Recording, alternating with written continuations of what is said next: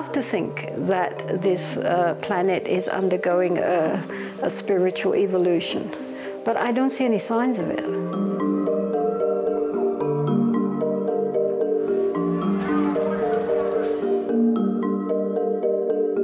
We're still trying to colonize one another's minds. You know, we're still trying to like tell people what to think.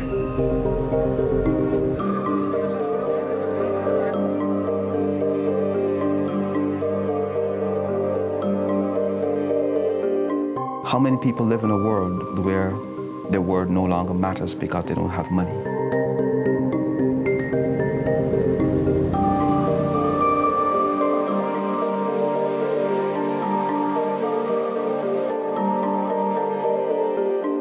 Is America willing to do what it has to do to actually cultivate more equitable sharing of resources in the world?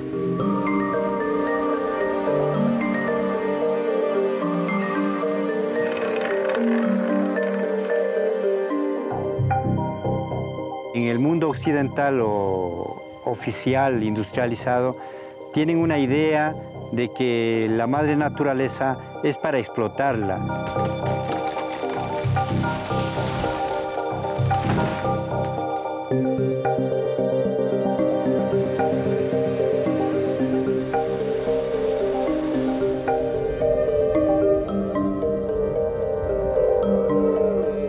And we may land up destroying all of our resources and also the living communities.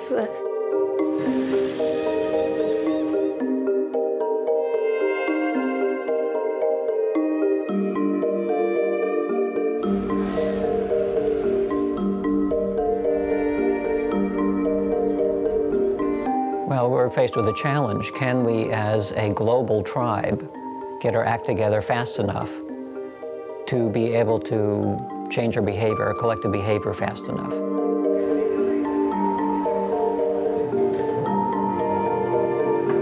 Even when the Buddha and Jesus and Mohammed came, they couldn't change people's minds.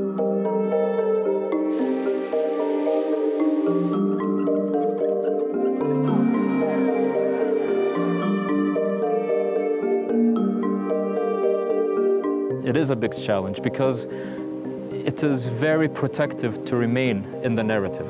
It is very safe not to challenge that cover around you.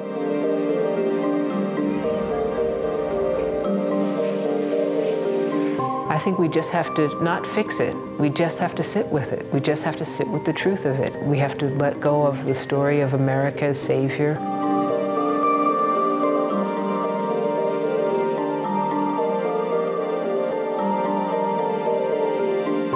How can I be, or how do I have to be in order for you to be free?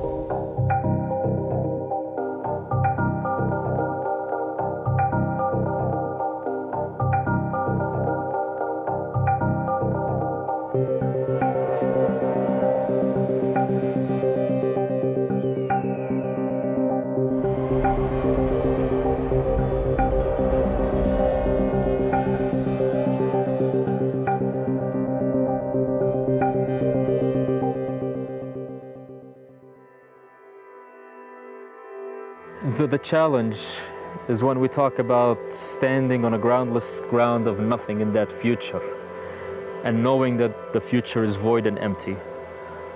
The challenge becomes, what can we do that honors and respects every single individual that lives on this land, in their history, in their identity, in their own narratives, and at the same time, with this respect of their narratives and their identity, create a future that they will look at and they would say, I don't just easily fit into this, I want to be part of this. And my own personal identity and my own belief system will be even enhanced to a greater extent by me buying into this new story and this new narrative.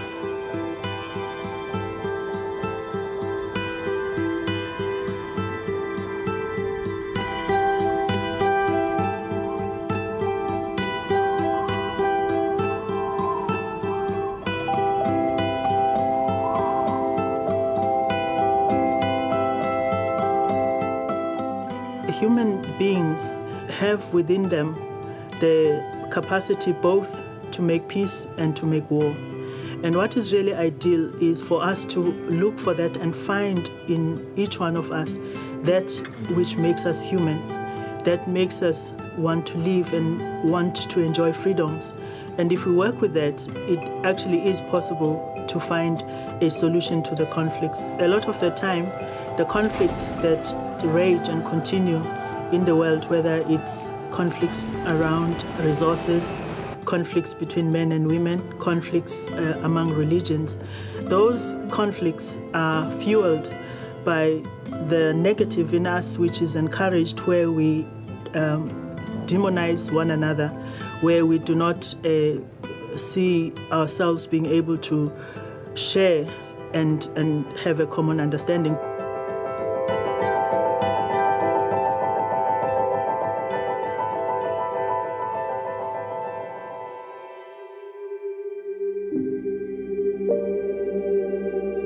Anything which means that they have to give up their comforts, they're not willing to do. The majority of the people. There are always going to be people on the outsides who are willing to do something, but the real people who really matter, they're not interested. And you look even in Asia now, more and more people, the middle class is coming up, but it just means that they're buying more, consuming more, and using up more and more of the Earth's resources. And they're not going to be told, no, you should be content with little, and stop using your cars and stop using, your refrigerators and so forth. Who is going to listen to that? They're going to say, well, let America do it first. They're the ones to tell us. What about them? We want all these things that you've always had. Don't you tell us to give it up. And now we're talking about billions of people thinking like that, in Asia, in China, in India.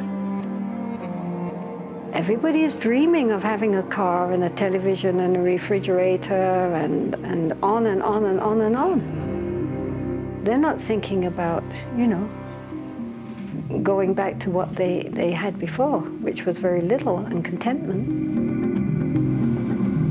And in all the media, everywhere, advertisements, movies showing people, even ordinary so-called people, living like gods.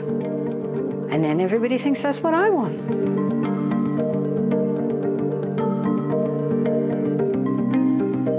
Not so easy, is it?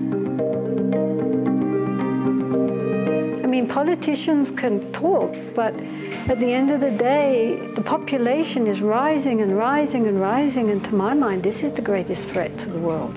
So many people, how's the world going to support so many people?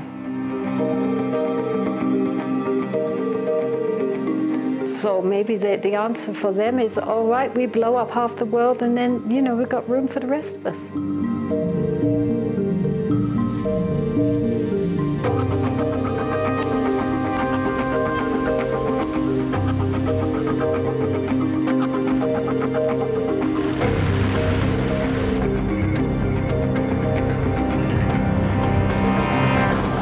We have systems and structures that condone aggression and violence as long as it's sanctioned by the state and by the government. We have systems and structures that create and engender further and further and deeper separation and give it some kind of a platform for being reasonable rather than engendering and supporting deeper and deeper mutuality and oneness. And so until those systems and structures are also undermined and pulled apart, then we will only see change, like small shifts of change, but not transformation. Until the systems and structures themselves are no longer able to support those social sensibilities that are damaging to humanity, we will not be transformed as a society. And those systems and structures were created and are kept in place by individuals. So it's a cycle, a circle that kind of loops back on itself.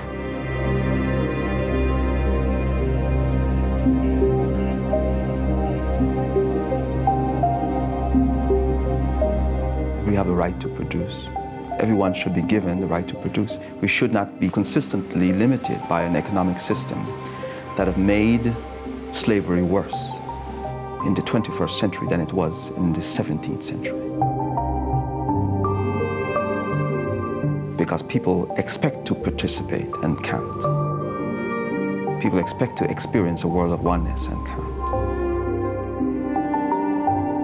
Because every system tells them they're free. And when it's not true.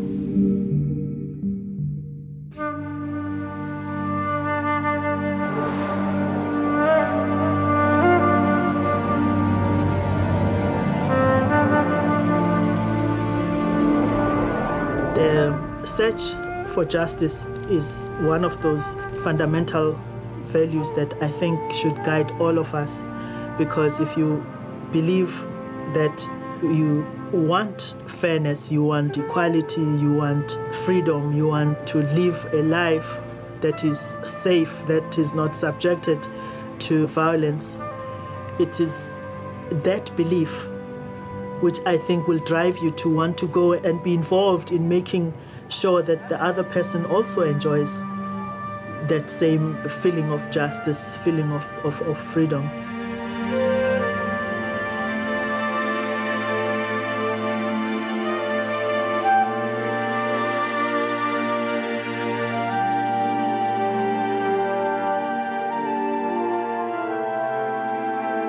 To build a future that again respects that identity, respects me as being a Palestinian, respects me as being an Arab, respects a person who's being a Jew, respects a person who's being a Buddhist, but create a future that has a sense of independency from that ethnic past. And that's where the challenge becomes in creating this new global identity. It is an identity that encompasses everyone and has no value in it of being against anything else or anyone else.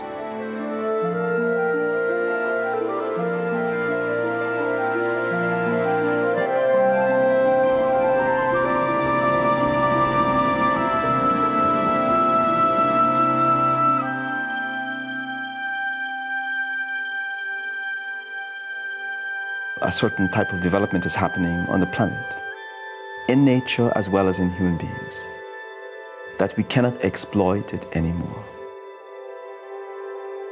We reach a point in which it has to be mutual consent if we're going to get the participation of nature and other human beings into world systems. We can't force people to do anything anymore. We've reached a point where that type of exploitation of the human capacities are over.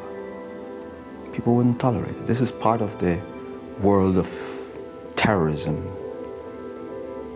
This is what it has produced. So people saying we would not allow ourselves to be exploited. Now there's a certain edge what fundamentalism is producing. Now when we do not want to share a world, the only thing left is fundamentalism.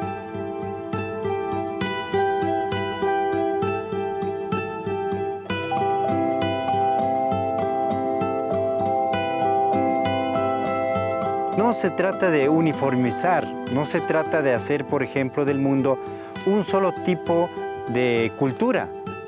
Eso significa terminar muchas culturas, muchas formas de manifestación y de relación ante la naturaleza. Lo que buscamos las diferentes culturas es que sin perder la diversidad podamos contribuirnos, podamos ayudarnos unos a otros con nuestra forma de ser, con nuestra particularidad, con nuestra diversidad, para que sea una sociedad que respete la diversidad y vivamos en un mundo de mucha riqueza cultural, de formas diferentes de relación con la naturaleza, unas formas diferentes de relación con el gran espíritu de la vida. Eso es la riqueza que no queremos terminar. Es peligroso buscar la unidad en donde se termine la diversidad.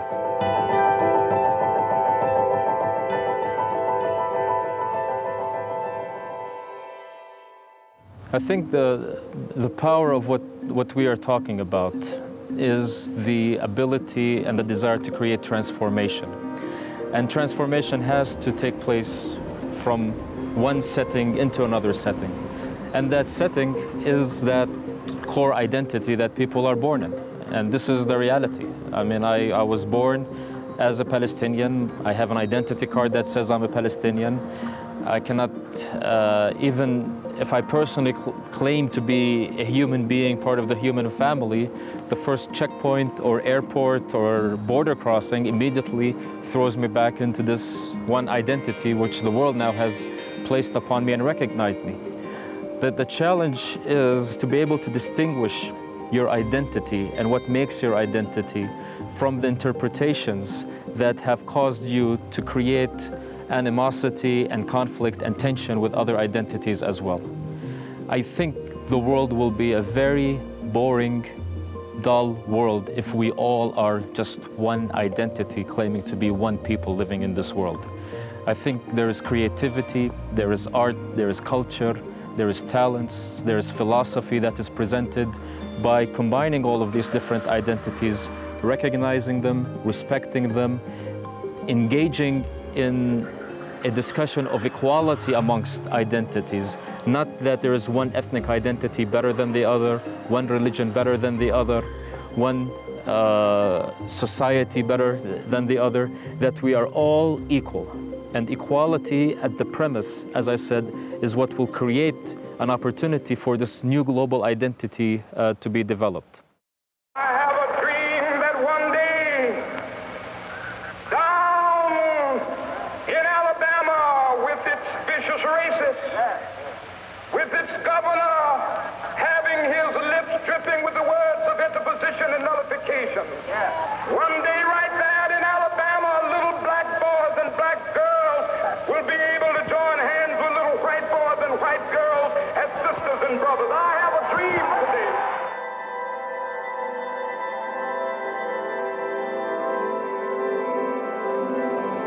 As we speak, cars in Boston and factories in Beijing are melting the ice caps in the Arctic, shrinking coastlines in the Atlantic, and bringing drought to farms from Kansas to Kenya. The poppies in Afghanistan come to Berlin in the form of heroin. The poverty and violence in Somalia breeds the terror of tomorrow. The genocide in Darfur shames the conscience of us all. In this new world, such dangerous currents have swept along faster than our efforts to contain them. And that is why we cannot afford to be divided. This is our moment. This is our time to open doors of opportunity for our kids, to restore prosperity and promote the cause of peace. Dream and reaffirm that fundamental truth that out of many we are one, that while we breathe, we hope, and where we are met with cynicism and doubt and those who tell us that we can't, we will respond with that timeless creed that sums up the spirit of a people. Yes, we can. Thank you. God bless you.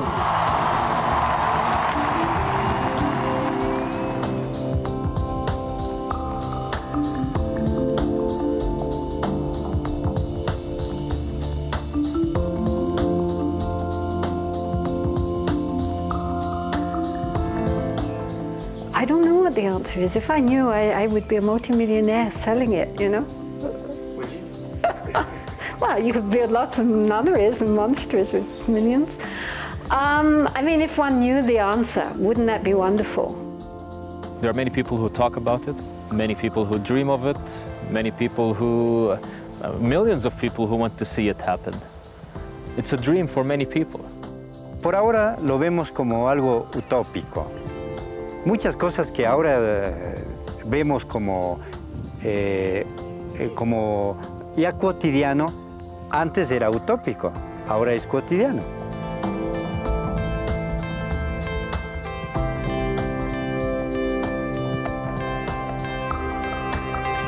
We can split the atom, we did. We can go to the moon, we did. This is the imagination. What we can even do more with the power of love.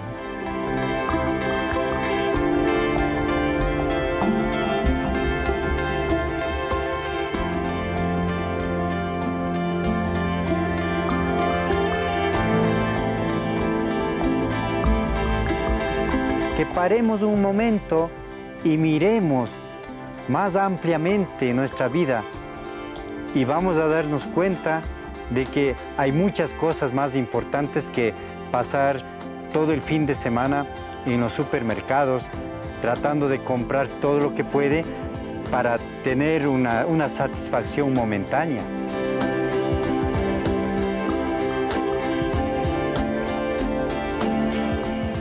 Within your own experience, there's a bigger experience where it is possible for you to get beyond your immediate experience and seek out that is human, that unites us as human beings.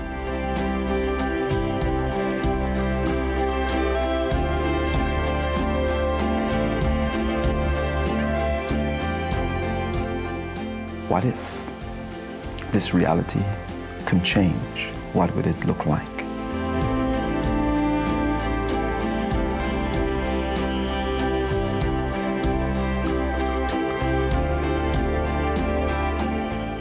If it's possible for a bunch of little white people from England to become the greatest imperial nation of the world for a millisecond of human history, you know, that's an amazing feat, what they pulled off.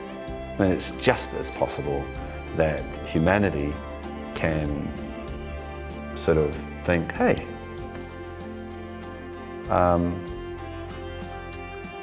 why don't we walk left instead of right?